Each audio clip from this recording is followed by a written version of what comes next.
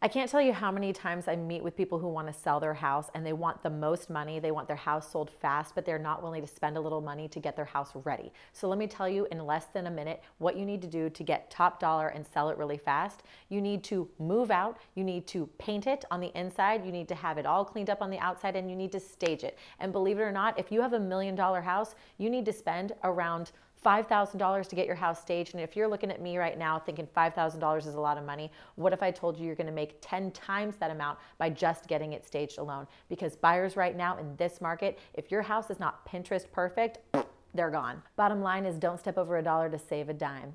Okay?